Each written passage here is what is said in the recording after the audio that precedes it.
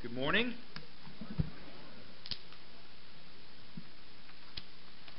There is an air of expectation approaching one of the biggest holidays around the world, and time that we get to spend together with family, with loved ones, and one of the very familiar things that we see in the nativity scenes all around us are the three Magi. And so I want to spend some time talking about that this morning. Let's go to Matthew chapter 2. Matthew chapter 2. And here's what we have in the text about those figures that we see in those nativity scenes. Now, after Jesus was born in Bethlehem of Judea in the days of Herod the king, Magi from the east arrived in Jerusalem, saying, "Where is he who has been born King of the Jews? For we saw his star in the east and have come to worship him." When Herod the king heard this, he was troubled, and all Jerusalem with him. Gathering together all the chief priests and scribes of the people, he inquired of them where the Messiah was to be born. And they said to him, "In Bethlehem of Judea, for this is what has been written by the prophet. And you, Bethlehem, land of Judah, are by no means least among the leaders of Judah. For out of you shall come forth a ruler who will shepherd my people Israel." Then Herod secretly called the Magi and determined from them the exact time the star appeared. And he sent them to Bethlehem and said, "Go and search carefully for the child, and when you have found him, report to me, so that I too may come and worship him." After hearing the king, they went their way, and the star which they had seen in the east went on before them, until it came and stood over the place where the child was. And when they saw the star, they rejoiced exceedingly with great joy. And after coming into the house, they saw the child with Mary his mother, and they fell to the ground and worshipped him. Then opening their treasures, they presented to him gifts of gold, and frankincense, and myrrh. And having been warned by God in a dream not to return to Herod, the Magi left for their own country by another way. Now, if you notice, a lot of the details that we think about these folks, we don't find them actually in the text. We don't know exactly how many they were. I think most depictions portray three of them, probably because there were three gifts. But who were they? Who were these mysterious people that came from the east and appeared and honored Jesus, and then they went their way? We never hear from them again. Several years ago, when I had access to a university library, I went and did some research and some digging about these folks, and I was surprised by what I found. And I want to share that with you this morning. Hopefully what I have for you this morning will encourage you and instruct you. And so the question is, were these people kings or were they wise men? It's interesting when you go back and you look at how these legends evolved over the years about these particular people. Earlier legends actually have them as kings that came from the east. In fact, you may remember the song, "We Three Kings of Orient." And so where did this legend came from? And I found that this actually came sometime in the Middle Ages after Constantine. This is a time when Christianity was no longer an illegal religion. It became a legal religion, and in fact, at some point, it actually became the only legal religion. And we saw in history the rise of Christian monarchs, and we saw that the church acquired ruling power. And so a lot of people during those years read Scripture through the lens of a church-controlled government. And so when they read this text, they saw these people as kings and as one of several texts that legitimize the existence of Christian monarchs. And that legend remained intact until we come much later to the Renaissance and Reformation. Many people rejected the idea that the church should have any political power at all. And instead of seeing these men as kings, people began to see them as wise men. And wise men were people who were scribes or sages, people that had an education. And a lot of the art during this period depicted these men as wearing the scholar's gown rather than the royal robes from the art of the previous centuries. And so as I was looking at this, it seemed like the view of who these people were influenced heavily by the culture around them. Earlier, when the church was in the seat of ruling power, they were kings. And later, when there was a rise and a rebirth of learning in the Renaissance, they began to see them as wise men, as learned men, as scholars. And so I began to look a little bit closer at who these men were, and I found that they're most definitely probably not wise men. The word that would have been used is a different word, sophoi, which would have been wise men, and that's not what's used there. The word is magi. And they weren't kings. The word that's used there is not kings either. But Matthew seems to take for granted that when he mentions that magi came from the east, that his people, that the original readers would know who the magi were. The only thing we know from them is that they came from about them is they came from the east.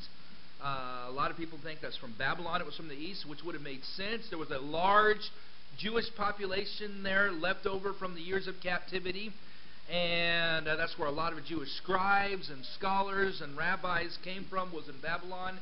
In fact, one of the writings that Jews often refer to is the Talmud, and that was actually produced in Babylon. And so these men in a place with such a large Jewish population probably would have been familiar with messianic Jewish expectation. So that maybe that's where it came from.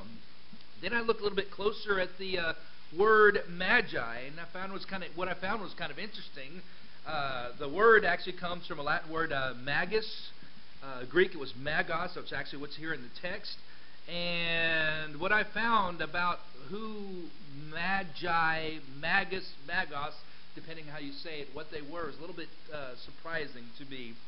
In Jewish literature, they're almost always portrayed in a negative light. When you look at Jewish writings about Pharaoh's wise men or magicians, they're depicted as magoi, and Jewish writings and commentary always saw them, these magi, as bumbling idiots. Think about the men that Pharaoh had in his service.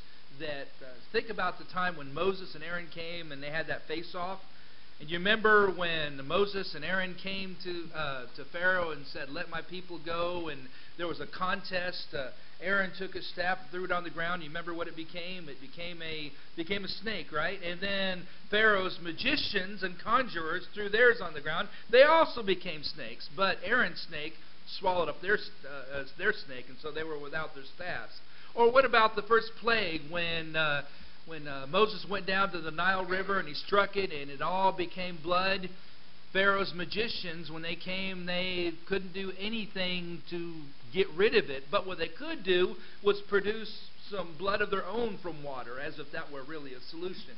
And then there were the plague of frogs. Can you imagine waking up in the morning and stepping down out of your bed and there being frogs running across your bed? You go to the oven and there's frogs in your oven, and I know some of you have had to deal with little pestilent sorts of things like that before, right?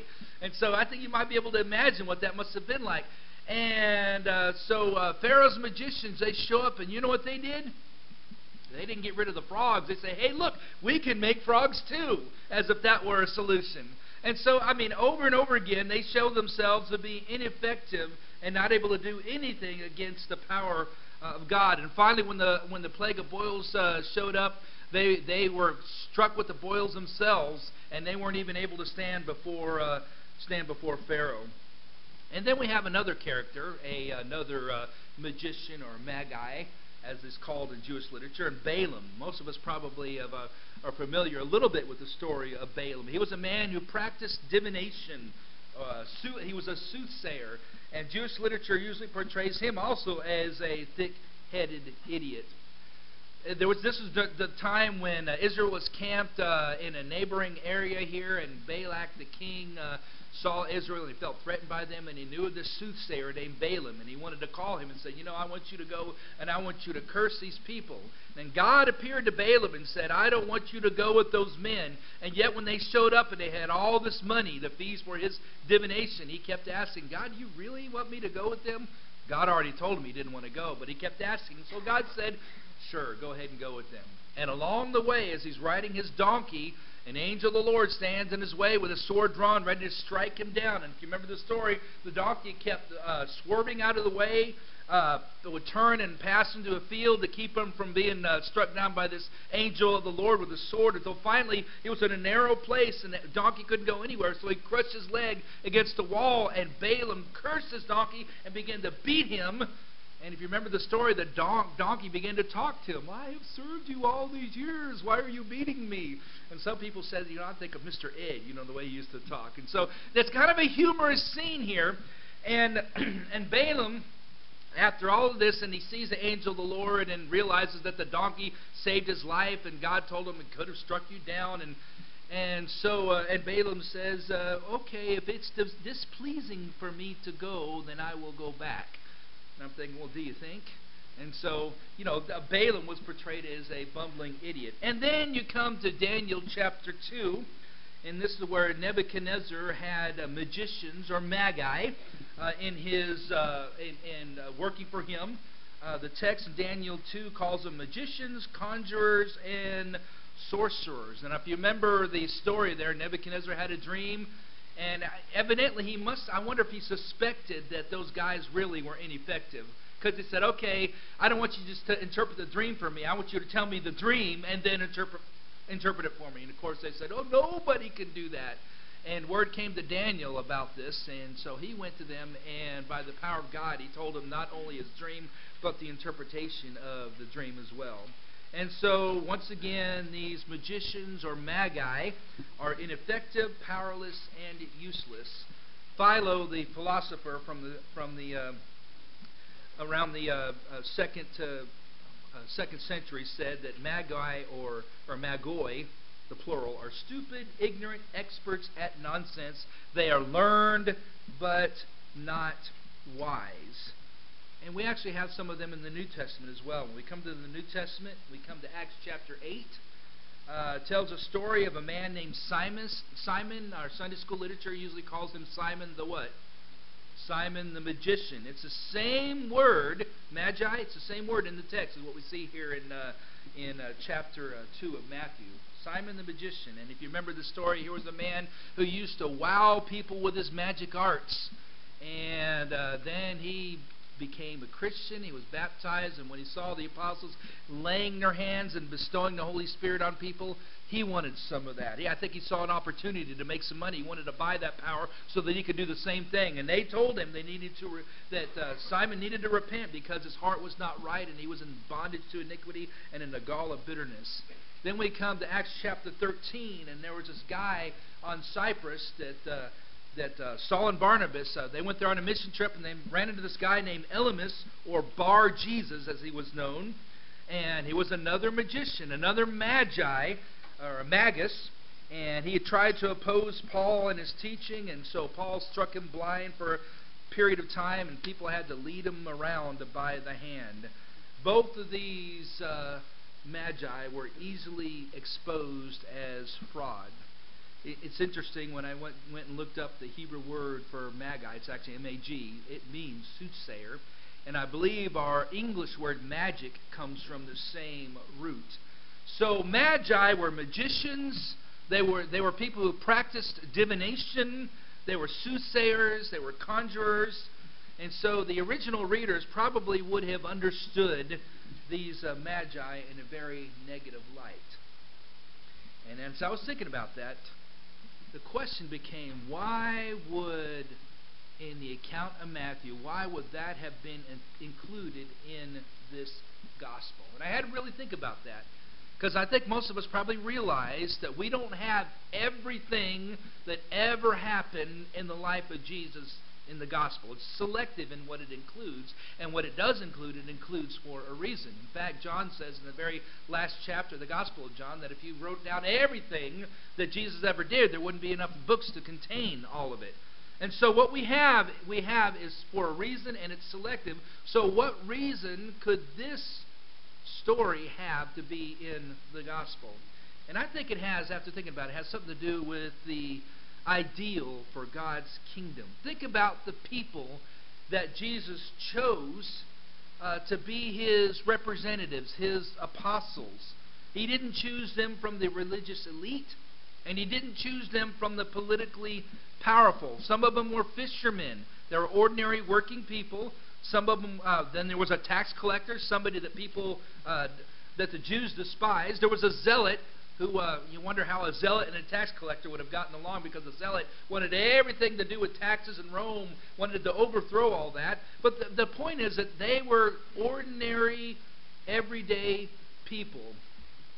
And what Jesus wanted to demonstrate is that the kingdom of heaven belongs to the least of these. And even His apostles needed to learn that lesson. Remember when they were arguing over which of them was the greatest? And what did Jesus do? He took a child and He says, the kingdom of heaven belongs to such as these. A child is someone who hasn't grown to become a great, powerful person of status. And that's basically what He was saying. Like this humble child, that's what the kingdom of heaven is like. In fact, if you look at, go ahead and turn to Matthew chapter 11, and let's read a couple of verses here. Matthew chapter 11, beginning with verse 25.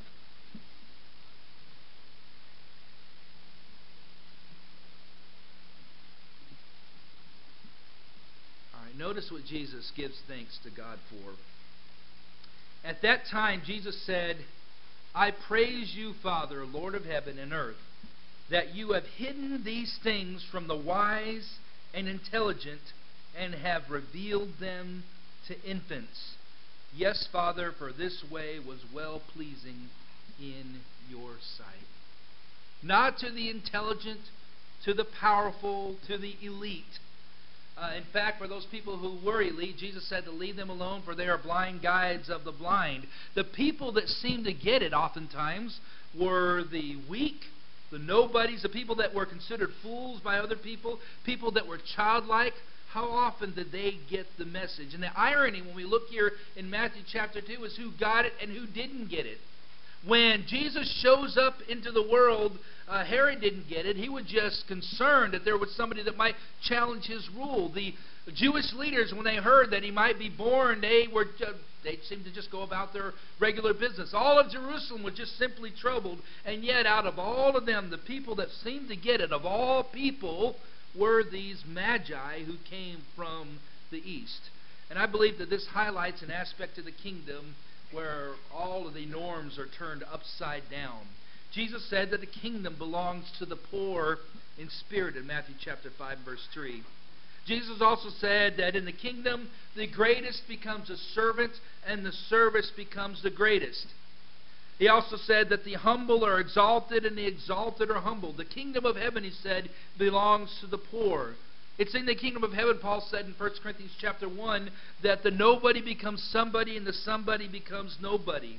Or as in the scripture reading this morning reminds us, that it's those who are less honorable and less presentable, those members of the body receive more abundant honor than the more presentable members of the body.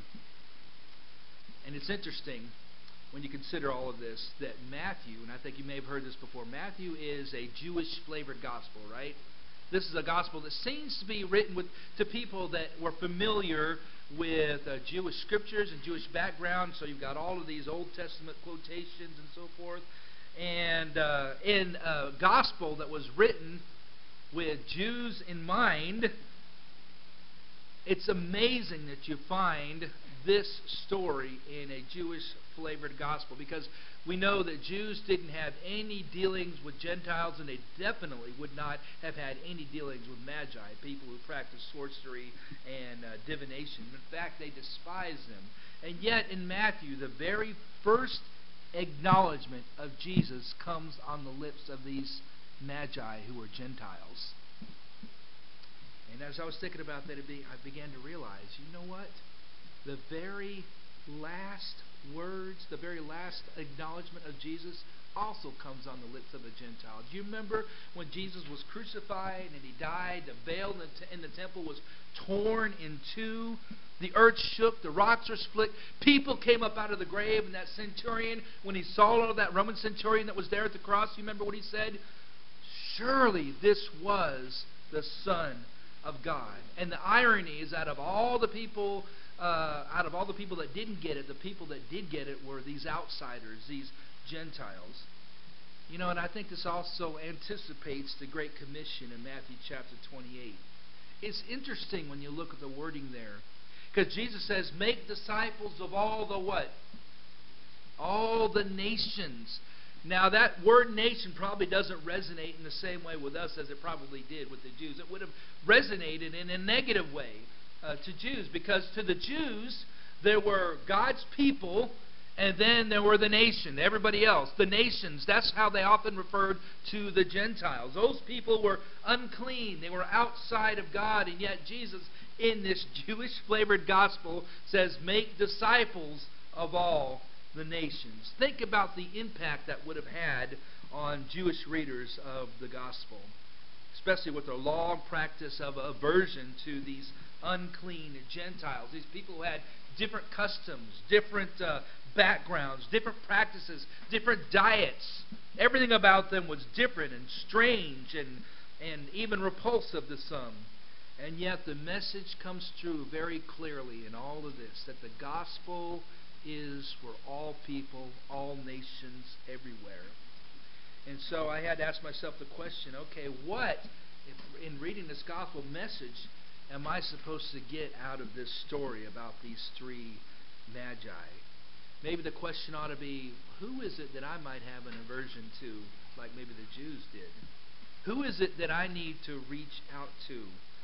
It's ironic when I think about this that these Magi, who were once thought of as unwise charlatans, people of questionable character, soothsayers, unclean, everyone refers to them nowadays as wise men, right? And you know what? They were wise because they came to Jesus and acknowledged Him as King.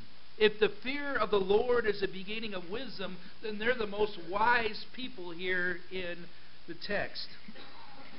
And I think that's a comfort to all people, no matter what your background is, no matter what you've done, no matter what kind of person you are, that every person can come to Jesus. The door is open to all people, and He will transform you into the image and the beauty of the glory of our Lord.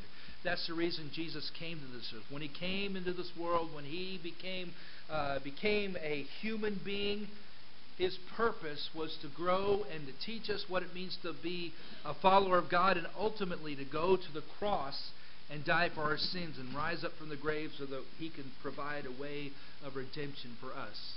And if you believe that He came from heaven to earth, and you believe that He died on the cross for the remission of your sins, and you believe that He rose from the grave, and you're ready to accept His rule over your life, then you're ready to go down into the water, be baptized, and to be born again. And He'll wash away all of your sins. Now, if I've already done that, if we've already done that, then I think the lesson is simple. Who are the nations? They're not necessarily the people that are way out across the ocean at another place. I know as we look at the gospel that the nations for the Jews were living right in the next neighborhood. They were across the railroad tracks. They may have even been next door. Who are the nations? All people are precious to God. And the reason all people are precious to God is because all people, all human beings have been created in the image of God. And therefore all human beings are worthy of dignity. All human beings have inherent beauty. All human beings have inherent glory that came from being a creation of God in His own image. And the only problem is that image has been distorted and twisted by sin. And that is the only solution to sin. That's why Jesus came into this world. We're going to go ahead and sing a song in just a moment. And if you need to respond to the Lord's invitation, we invite you to come to the front as we stand and sing the invitation song.